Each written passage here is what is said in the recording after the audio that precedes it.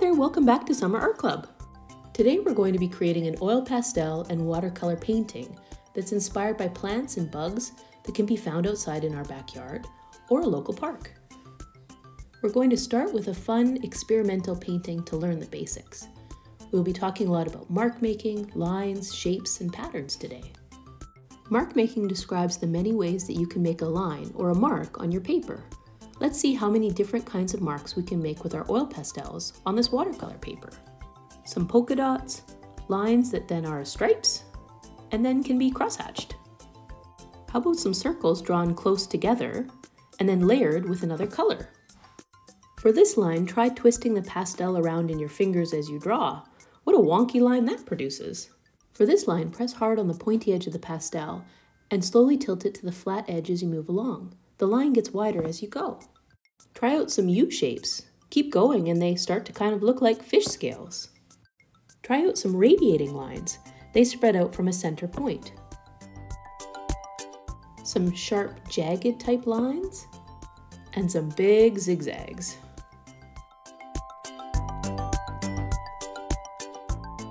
Some overlapping ovals. And how about some X's?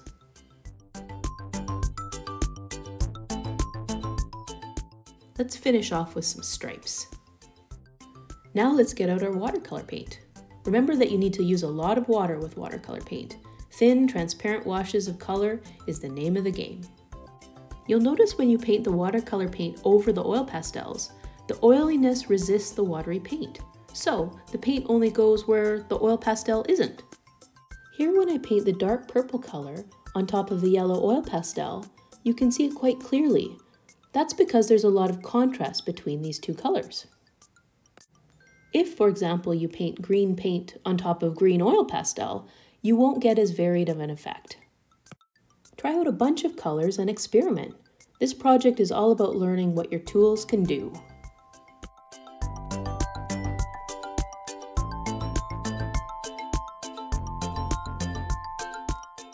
Okay, looks good. I'm going to let this dry and move on to our bugs and blooms drawing. The best way to work on your drawing is to head outside and draw from what is right in front of you. Bring your paper, pencil, eraser, and a board or large book for underneath to create a hard surface to draw on. Move around outside and look for interesting things to add to your drawing. You don't have to draw the whole outside, and you don't have to draw every leaf and stem. Pick out a few of them that you like and just try and draw those. If you'd rather draw something else outside that tickles your fancy, then draw that. When you're working on drawing a flower or leaf or even a bug, take a look at the thing's main shape. Is it round, kind of oval, or quite sharp? Do the lines radiate out or go straight up and branch out like an umbrella? Really use your eyes to see what's in front of you. You'll be surprised just how much is really there. I'm going to start with drawing a few of these pink flowers called phlox. Take a look at the petals. There are only 5, and they are kind of flat with a little hole in the center.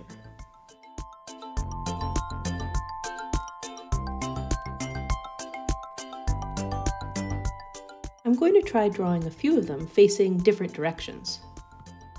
I've started with the center point and then lightly drawn a circle around it to help me figure out where the petals will end.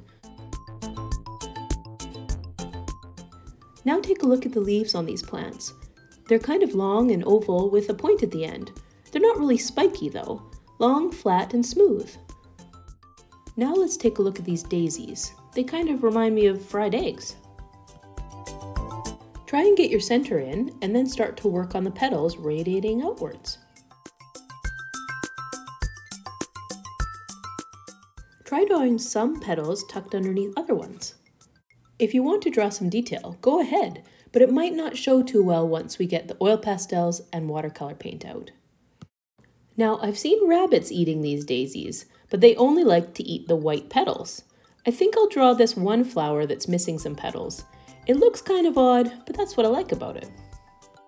Remember, Summer Art Club kids, when you really look at your subject, you start to learn so much more about it.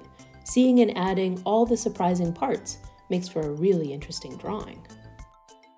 This echinops, also known as globe thistle, has a little honeybee in it. Let's watch it work for a minute.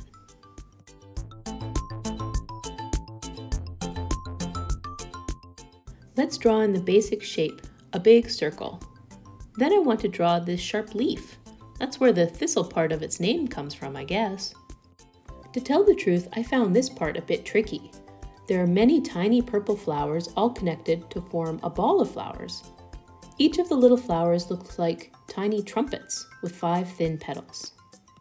There are too many to draw each one, so I'm going to try and draw the gist of it. I'm going to repeat small flowerish shapes around the circle till it's filled in.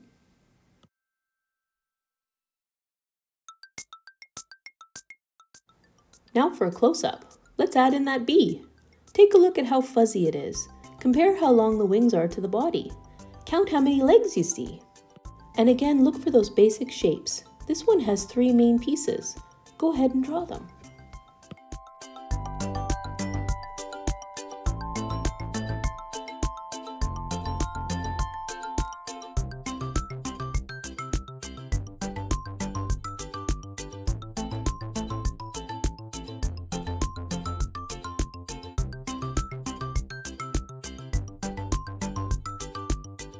I'm going to get started on another flower, this pretty red rudbeckia.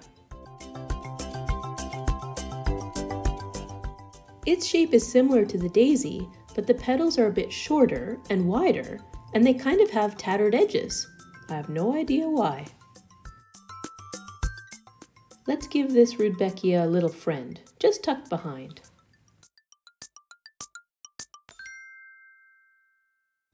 These echinaceas, or cone flowers, look cool. I'm going to add a few of these too. Remember to start with your basic shapes. The middle spiky cone part is shaped kind of like a jube, and then the petals attached to the bottom look almost like a skirt. The petals also kind of look like floppy noodles, pinched at the top and flared at the bottom. Have fun drawing in all those spikes. That's a pretty pink rose. Oh, take a look at the spider enjoying a snack. Maybe we can try incorporating the spider and its lunch into our drawing. Remember to capture the basic shapes. Those long legs need to be drawn in for sure. And now for the web. When you're outside, try and find a spider web so you can really see how they put it together. They're always works of art. Start with the strands that radiate outwards, and then connect them up with lines in between.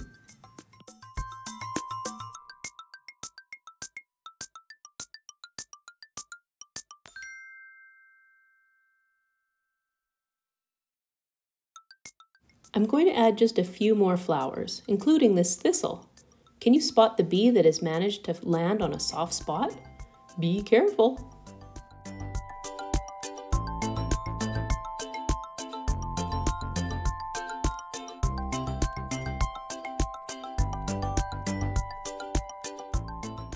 For the last flower, I'm going to add in one of these graceful fall anemones. With their green center ringed with yellow and their white petals, they're pretty fabulous.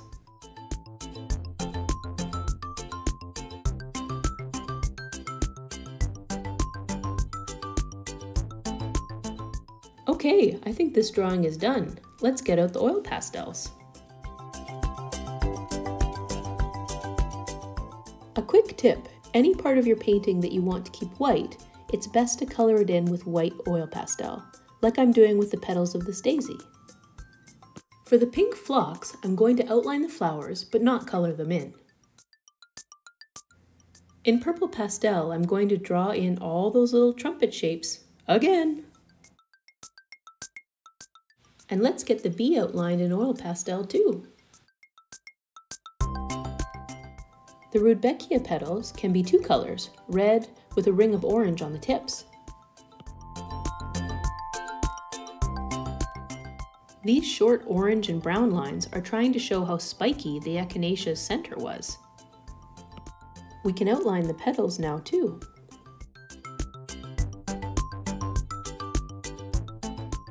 What about those spiky, sharp thistles? Let's really show those spikes.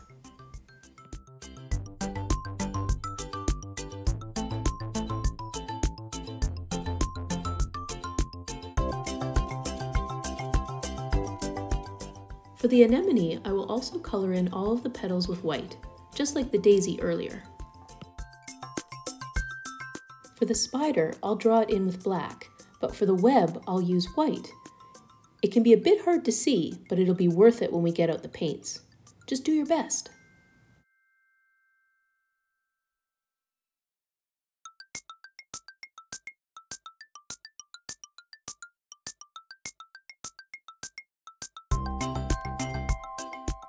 Now we can get out our watercolor paints again and start painting. Try and keep your paintbrush loose in your hand. Let the paint kind of go where it wants.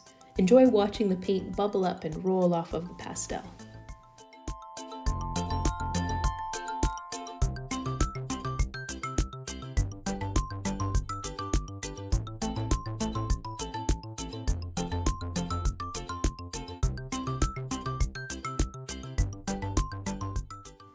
Paint in some of the petals and leaves if you like.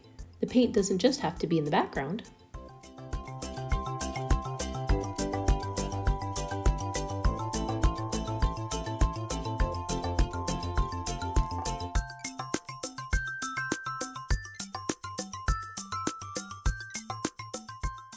I chose this dark purple to help make the white lines of the spiderweb show.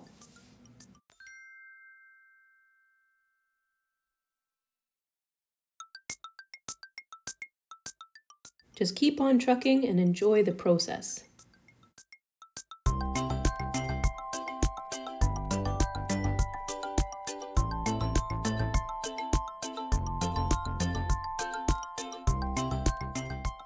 It sometimes helps to change the angle of your paper to paint a certain area more easily.